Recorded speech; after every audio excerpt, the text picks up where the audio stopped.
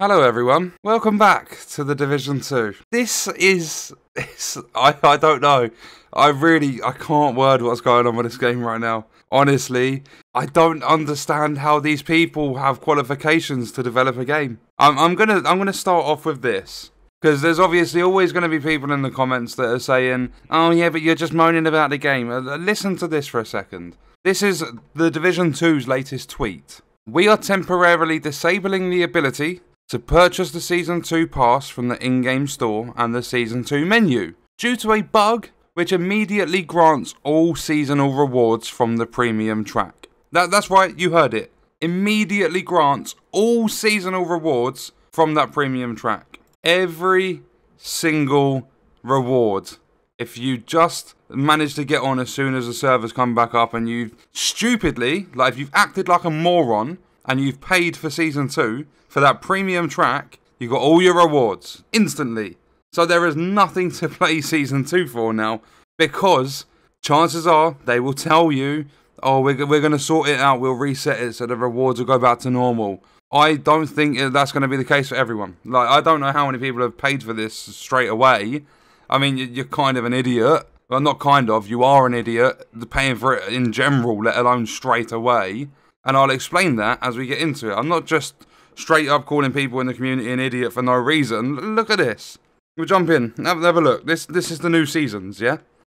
So, rewards track. Let's go and have a look at this. It's saying unlocked, like, for a lot of it, but the season's not available yet. I'm hoping they have the ability to fix that one. I really bloody do. So, Keena's Legacy Agent. Like, this is the tiers. Like, tier 1, you look at the premium track, the bottom one. This is what you're paying £10 for. This is what, the £10 is going to get you this. Faction key.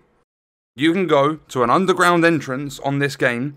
You can go and farm faction keys. Pointless. Gear die. Pointless. They look horrible 9 times out of 10. Apparel cash keys. You can earn those by leveling up whilst an apparel event is running. And just in general, like, that's just standard apparel cash keys. So, crafting material cash. You can grind, you can actually play the game and just get yourself crafting materials. There are ways to farm them. You get the Eclipse outfit. Not too bothered about one outfit. There's an apparel event. There has been several in the past. There's plenty of outfits to choose from in the game. Don't need that one. Not really relevant. Another faction key. Keena's Legacy Cash contains current season items and materials. So stuff that you can earn from just playing the seasons. You're going to get a cash that gives you it. More apparel cash keys. Textiles, which you're limited with your purchases with textiles. A lot of them are just locked behind the premium currency, which is going to cost you real money. Then, named item cash, you're going to get a named item. I mean, you can just go do targeted loot and get yourself a named item just by playing the game. Faction key again, gear die again, apparel cash key again, crafting material cash again, named item cash again, faction key, crate, keys, textiles, crate, key, gear die. Cash keys! Crafted material cash! Oh, you get a fucking emote. Tier 25, you get yourself an emote. Faction key, crate again. Oh, another keys. Oh, textiles. Oh my god, there's a weapon skin. Smoke moth. You get yourself a SIG 556 weapon skin. I mean, if you're choosing weapons to use, chances are you're not going to use the SIG. Just put it that way. Oh, no, there's a crate, die, key, crate, key, crate, key, textiles. Oh, another weapon skin. Again, for another SIG. Key, die, keys, crate. Oh, you get exotic cash. They've also just implemented new ways to get exotic caches, and part of the seasonal content, you get exotic caches as well. Bear in mind, for the free track, you're getting a Legacy Season cache. Contains items from the previous season, so what's the point of paying for anything related to seasons? Because you can just go get the Legacy Cash for free and get some stuff from the old season. No, you're paying money for this, and the seasons are limited to 3 months. But don't worry. Once the season's over, you can still go back and get all your rewards that you didn't manage to find the time to get in 3 months. Back to key, crate, key, textiles. Ah, another emote called TikTok. Key. Oh, no, I skipped an entire thing. Key. Die. Keys. Cash. Okay, you got a Negev weapon skin. They nerfed that into the ground, so people won't really use the Negev now. And we're not going to focus on the free track, even though that is the Mantis. We'll have a look at that in a minute. There are 3 things that I want to point out on that track. Key, crate, key, textiles, crate. Key, die. Key, crate, crate. Ugh, die. Crate, key, textiles. Classic M44 carbine weapon skin. Never seen anyone use that gun on this game, ever. Never seen a build of it before. Key, die, key, crate. Bullet trick emote. Okay, another emote. That's 3 in this season. Key, crate, key, textile. You get the Resolute MK47 weapon skin called Hornet. You can get weapon skins several different ways in the game. Key, die, key, crate, crate, key, crate, key, textiles. Universal weapon skin. Again, just there's a couple of weapon skins in here, nothing fancy. Key, die, key, crate. Exotic cash. You're one on the free pass as well as the premium track. Key, crate, key, textiles. You get Havoc mask. Get a tier 100. Pay £10 for this season. All you're going to get is a fucking mask. You're just going to get one mask, which doesn't even look the best. That's okay. So that's your £10 spent. Yeah, that's your seasonal rewards. Let's go and have a look at this. Tier 48. Look at the top. Roosevelt Island Manhunt Jupiter permanently unlocks Season 1 Prime Target mission. If you want your EMP shitty bomb, get to Tier 48 in Season 2, and as a reward you can go back and get your sticky bomb. Tier 48. Almost halfway through the season's levels, and you can go back and play content from Season 1. You had 3 months to get that sticky bomb. That's what they're going to do. Let's have a look at this. Tier 55. I know the Mantis is put into the general loopholes, if they do that straight away. But tier 55 for the Mantis. Look at this. How far in? Tier 90. If you have bad exotic RNG, tier 90 for the Coyote's mask was level 30 fucking 5. They've put this shit at 90. But what's better? 2 seconds. Let's go back to 55. What's better than getting the Mantis? What's better than getting yourself? Let's even have a look at that. What's that? Chainkiller, named vest.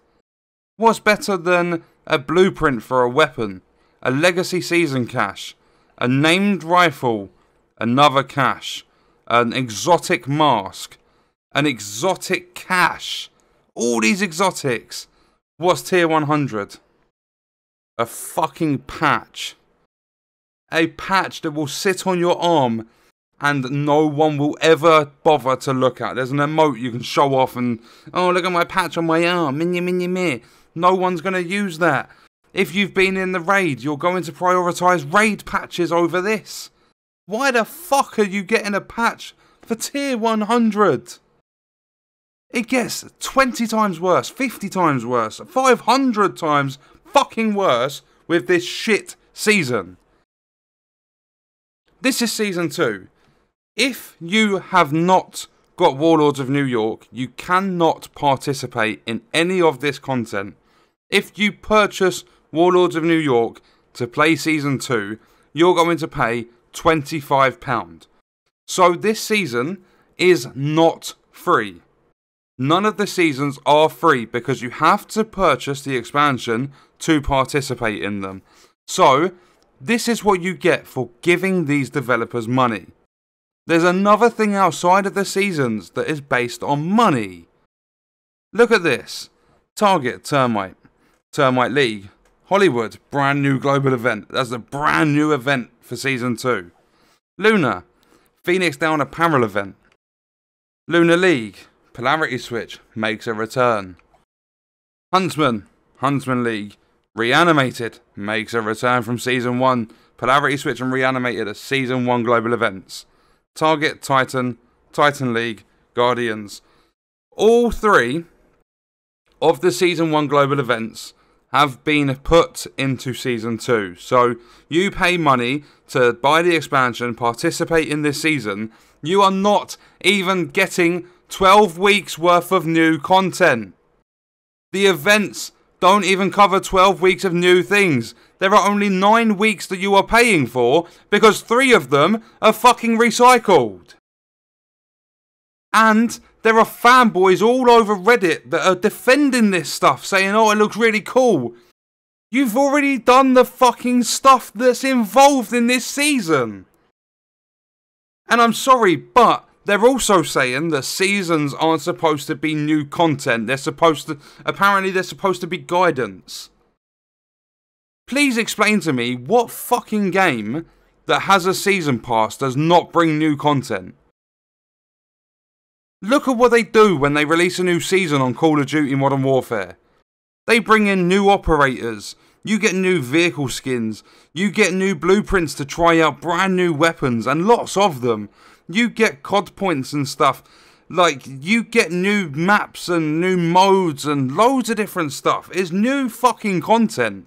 If you can't process that into your head, then you need to get out of Massive Entertainment's fucking arsehole. It is disgusting how people are actually defending this. It is absolutely disgusting. What makes this worse? I've said, like, this is proof that they literally have no ideas left between the people that are working on this shit. Absolutely nothing left, because look at this Hollywood. Hostile factions have deployed firearm-resistant fields, meaning if it's like the shape of a support station, it's going to give you a field. It's going to be like a radius. You cannot fire your guns. It is firearm resistant. You can break them with explosives, EMPs, or specialization weapon damage. If you can use your specialization weapon to destroy them, why can't you use your normal? How is it a firearm resistant field if you can use your fucking specialization firearm? Look at the reward. Fucking shades, sunglasses, backpack, fucking bullshit trophy. I don't care about a backpack trophy. 90% of the time, because of the diabolical fucking field of view on this game, you can't even see your backpack trophy. You either have to stand there and move your camera around, get your mate to stare at your fucking arsehole, or you have to go into photo mode to focus on this. And shades, sunglasses. 90% of the time in this game it's raining. Look at the other rewards. Actually, no, fuck the other rewards. Where is it? Look at polarity switch. Magnetic. It's the same goddamn backpack trophy that we had from Season 1. There is nothing new for us to earn. It's the same. And this is a tier 10 reward. This is the final reward you can get for this polarity switch event. Tier 9 will grant you an exotic cache. Tier 10 will give you this stupid fucking magnet that's going to sit dangling off your arsehole. This is not acceptable. Just look at this. Let's go back to the rewards track. All of this. You have to pay money for this bottom row. You can play the game and earn all of that stuff. Do not give Massive the money. If you buy this, you are simply a fucking idiot. There are no two ways about it. Gear dies.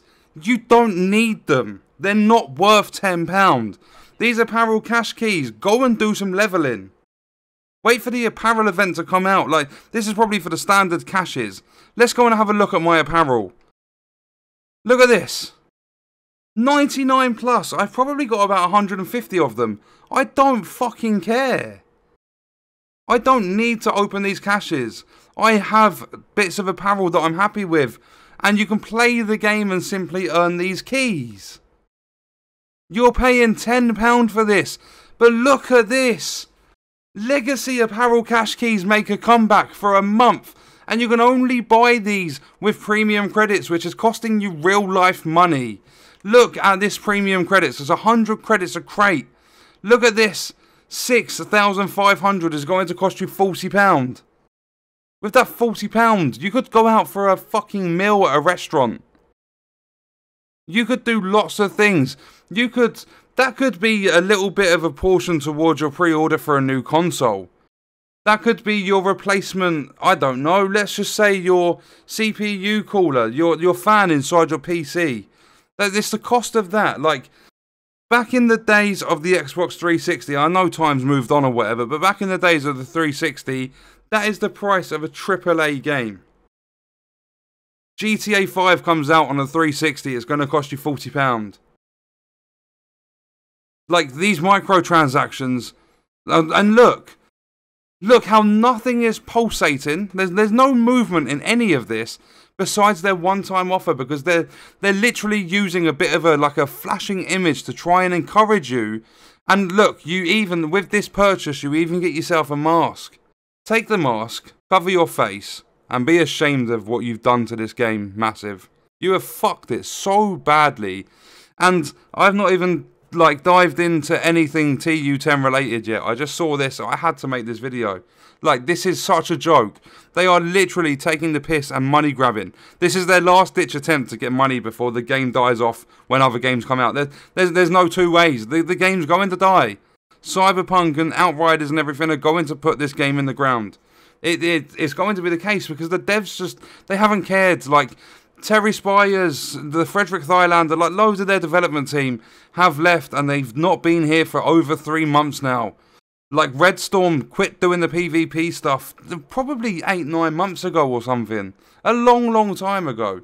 These devs are literally hanging on by a thread and hoping people are going to be fucking idiots and purchase all this stuff. Look how nothing moves besides this one-time offer to make it stand out, and they've added this mask in.